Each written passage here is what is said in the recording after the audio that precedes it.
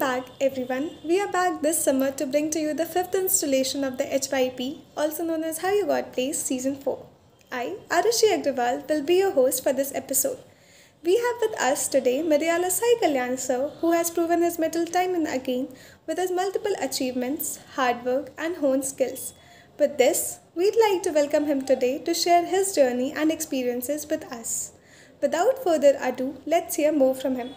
Firstly, sir, I'd like you to introduce yourself so that our audience gets to know better about you. Leon, I'm from Hyderabad. So I'm doing my Masters of Technology integrated postgraduate from IIIT Gwalior, and I'm in my final year. I passed out recently, and last year I've done my software engineering internship with Google, and it got converted into a PPO. So, you have bagged a software engineering internship at Google, and later that internship got converted into a full time offer. So, please tell us about how you came across this coveted opportunity, your interview experiences, and the key behind how you converted your internship to a full time offer. Way back in August 2020, I think around that time the internship opportunities were opening for all the companies, and so I found this opportunity for software engineering internship at Google. And one of my junior was referring me to a senior who has a friend in Google. So I got referred through that senior. He checked all my profiles, my coding profiles, all my resumes and all. And he helped me build my resume so that it is aligned with Google policies and those guidelines. That he saw my profiles. He saw it was good enough for giving a referral, and I got the referral the 2 weeks around time for 2 weeks, and then I applied for the internship. And coming to the process of the application, it was like the first round was an online test where they have around 90 minutes or 100 minutes for four questions, and it was like medium hard level, lead code level, and so in code forces we can compare it to around CED level. So it was like doable. I thought the Google will be little hard on this side because it's like obviously it's Google. I thought like it will be hard questions, but it was okay. It was doable.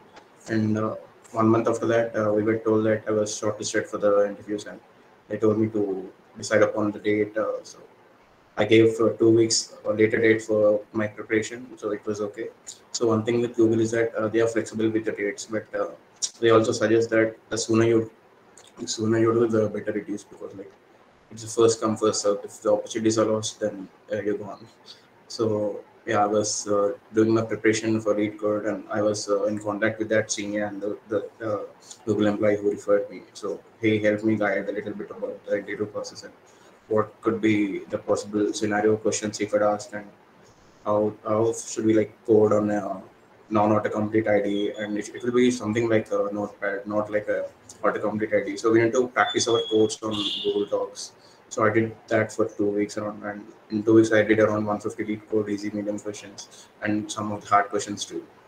So that was my preparation for interview, and followed by in October 2020, it was like two back-to-back interviews with. So I got it scheduled at night. So usually at night we get interviews who are foreigners. So I thought I would be a little bit drifting in the accent because they are Americans. I mean, I don't know if I could understand it properly, but yeah, it went fine. And those two interviews, it was like first interview was like one long question and followed by a follow-up question to optimize those codes. It was mostly related to ad hoc and graph theory and like observation questions. So mainly they gauge your communication skills and DSA along with implementation and code. And second interview was similarly, they asked me two questions. They are different questions, but they were around medium hard level, and it went fine. But the results weren't that pretty good, and I was asked for the third interview. So I got to know this 1 month after I gave my first two interviews. Right? So you see, like I started in August the applications, and I'm going till October, September now. Like, yeah, so it was a lengthy process. Again, I gave my third interview. So this was an Indian interviewer. I gave it in the morning, and it was asked about the like algorithm and an extension of that. So it went pretty well. And again, my candidature was forwarded to hiring committee. It got passed in hiring committee, but again there was a problem there. Like the headcount is very less at Google at that time, and I couldn't be hired because of that at that time. So I was put on a hold for like 3 months ago. So for 3 months I was like with no results. No, at the hiring, I didn't know even if I passed the interviews or not. So I thought, okay, this is like gone opportunity. I should be moving on to next companies. But again, in January, I got a call that we can continue the candidate, and I got the internship opportunity finally. And like coming to the internship experience, so it is like a lot of things you learn in the internship. So the first 2 weeks were like very drifty. You get so much information at once. You get a lot of things to process. You got to meet a lot of people. You got to set up your work from home setup since it was in COVID, right? So you have to do all those stuff in lockdown. It was a little bit stressful, but it was okay. But coming to the internship experience, like you need to get ownership about your project. You need to know many things about your project. Do daily sync ups or like weekly sync ups with your managers or like immediate host or co-host. So you get to clear your doubts with many people. You can reach out to anyone in Google. It's not like they won't hesitate to answer any of your questions, and no question is a silly question for them. So it's okay to ask questions and get cleared, and you can clear your roadblocks for that. And one key important thing I would like to suggest is that whatever the work you do, it's important that we document our daily progress on what, because like we don't know, we do many stuff today and we don't know what we have done exactly tomorrow. Like we forget all the things we did yesterday, but if we document that, it will be helpful in your midpoint evaluation or in end evaluation, because how much ever work you do, what matters is that what you're showing to them. So if you're not showing good codes or good work to them, progress, then it is like vain, right? So documentation is an important part, and even in the learning, you need to go through documentation only. There are no like courses or YouTube videos, something like that, but most of it is through documentation, through reading only. And though there are some internal courses available at Google, but team-specific courses will not be there generally. So that you have to go through the design documents they give, the proposal documents they give, and you can get cleared. But you know, to get panicked to all this information you're getting, you can clear your doubts every time with your managers or some teammates you can. So that was about my internship experience. But, and one thing about internship experience is like you have a lot of fun, right? So you don't work on weekends and you don't work on holidays, but we have a lot of fun. Like there are many team meetings on Fridays, and like they have many fun activities held, and even they have virtual offsite twice held, and we have many workshops for personality development and like resume development. So don't miss out on those fun opportunities, but also do the work assigned to you. Don't just neglect that, and take those 3 months or 4 months seriously, so that you could maybe land in a PPO. Yeah. So, you have displayed an extremely strong background in competitive programming over the years with commendable ranks in prestigious coding competitions like Google Kickstart, ACM-ICPC, and CodeChef Snackdown. How would you describe your learning trajectory and strategy in this field? So this word competitive programming from my ASF seniors, they held a section for what is coding and what is like PSA, competitive programming, those stuff. And I started getting into this sites like Hacker Rank, Hacker those. Or I was practicing. I was giving contests. Even ASF held some contests.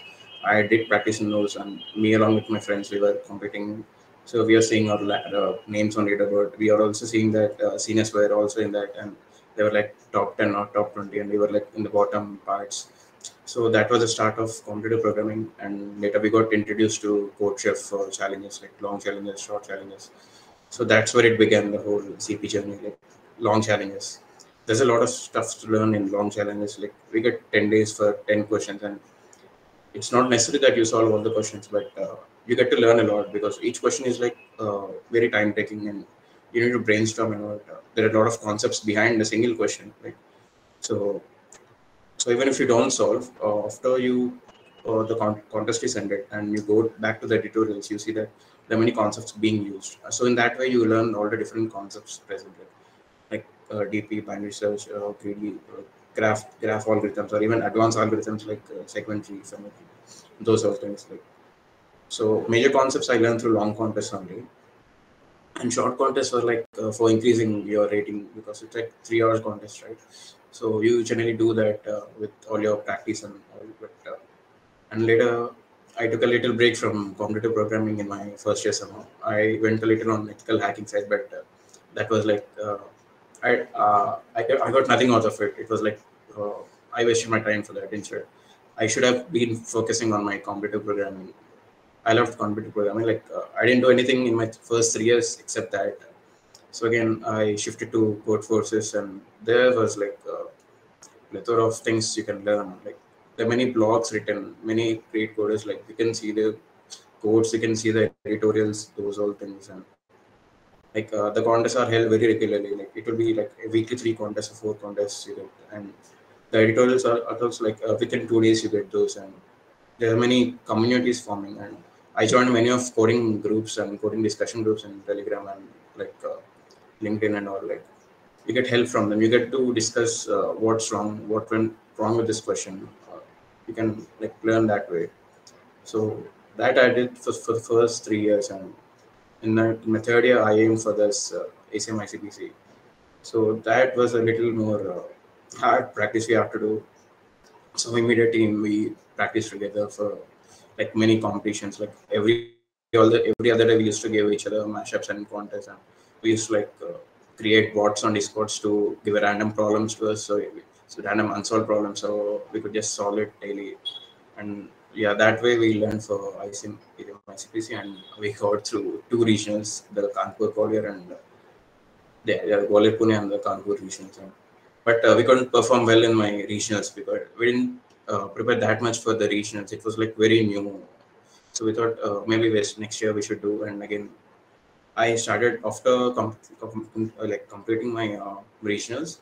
I can paste up on my competitive programming. Like I gave mashups daily. Yeah, I solved a lot of problems in practice mode, and I solved a lot of contests also. So that made me learn a lot, and it boosted up my rating.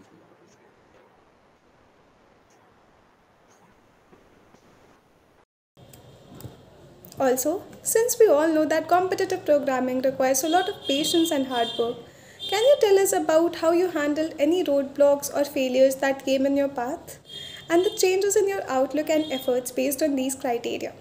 There are roadblocks. So in my first year, I used to not know what a graph algorithm is. So what I did was like I searched from YouTube tutorials, and like I seeked out my friends who knows that, and also like there is one book called CLRS. You can read that. So concept wise, I was on a little bit weaker side for the first year. I don't know many of the concepts, and still I was doing all the problems which was out of my level. So what I did was first learn all the concepts, then maybe practice on it, and then you can get cleared of all the questions if you can able to do or not. And after that, learning all the concepts in my first year up to third semester, I guess. And then there were a few questions which are out of your level, definitely. Like you cannot solve them on your own. So that will be a blocker for us. Like we'll be stuck on that, and our ratings should be stable. It won't be increasing. So for that, what I did was I upsolved the problem after the contest, like on my own, or I took some time. And if I don't get that, I lost the hints and the editorials. And also, if the editorials are like sometimes fake, we don't get the entire thought process through it. So you go through the comments in the blog, right? So they say that I did this way. Why not? It could be correct. And so you just analyze all those editorials and other solutions your friends has written, or some of the top coders you follow they have written, and you get to know their thought process. So that's how you get that okay, I can solve this question this way. It's fine. Next time we'll try this, and so that way you can try solving questions one level above you. So that's how you increase your ratings, or like you can clear your roadblocks that way. So solving is the key, I feel, for computer programming. How would you capture your 5 year journey starting as a fresher and ending up successfully placed at your respective company with growth in your skills and career trajectory? Sure, I was like very numb. I don't know anything. It was all like fresh, and I've traveled like 2,000 kilometers from my home to go to this college, and I literally don't know anyone or how this system works and all. So I was little nervous for the first few months and all. And again, like, but in my first vacation we get during Diwali, also I was like pretty confident that I had learned a lot of things, like not about academics, but related to other stuff, like how to manage hostel, how to make friends and all, how to meet with new people, and like how to like you can learn different skills, right? You know how to organize a fest, you know how to design a poster, and you know how to set up your land. Basically, it's a hard process. Yeah, and those also in networking. yeah, those all skills actually helped me boost my confidence that okay, I could do something here. And yeah, that in my first year, first vacation was a little different. I was first time back to my home, and again I was back to my college, so it felt a little different again. But yeah, I got used to it again. Yeah, and whatever you do in the 5 years, you just remember your first year a lot because you explore a lot of things in your first year, and it's like most immense free time is in like first year only. You're not under any pressure of academics or like job or internship, nothing. You're just free. Yeah. So that you can experience in your first year. And coming to second year, it was all like it was all stable learning thing. Like you have all the friends set up, you have all the coding environment set up, you have all the academic setup. So it's just that you have to work on each of them to get your experience and all.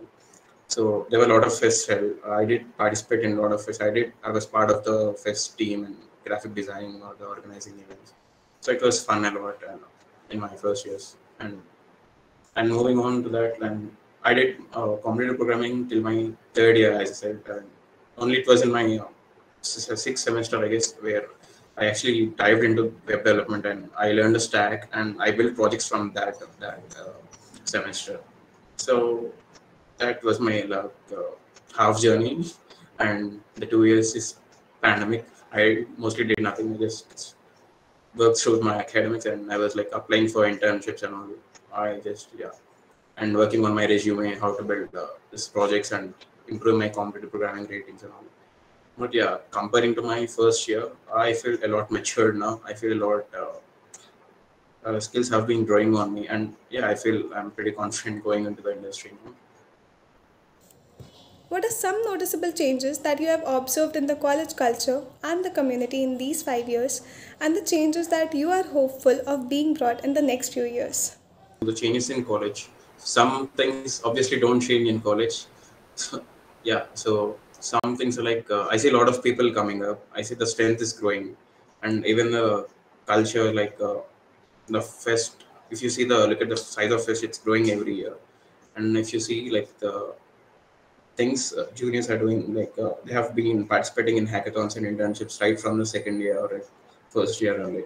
So it is like they're doing things very fast, and I feel that's what growing that's what keeps this community alive though, that you need this good peer culture growing around you so that you can learn from them, you can grow from them, right? So in my first year, if you look at the packages, when I joined this college, the highest package was around 33 lakhs per annum, and it was somewhere in Japan.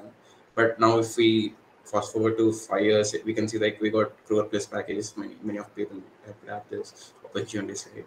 So that was one thing growing on. Like, and even like in my first year, whatever the things we do in first year, like development or cooperative programming, it was based on fifth year seniors. Suppose one of the fifth year seniors got through a good company through competitive programming, everyone used to do competitive programming. And if we see like they do good at Android, everyone used to do Android.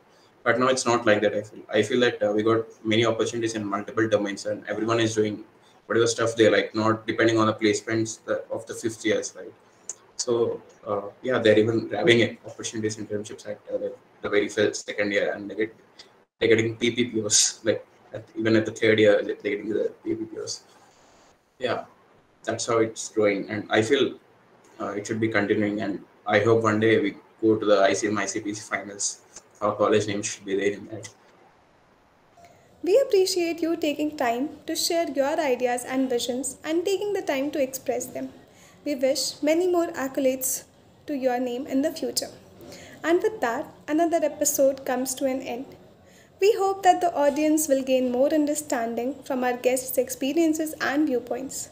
We'll be back with a new episode soon with some fresh interview experiences, insights, and placement tales to share.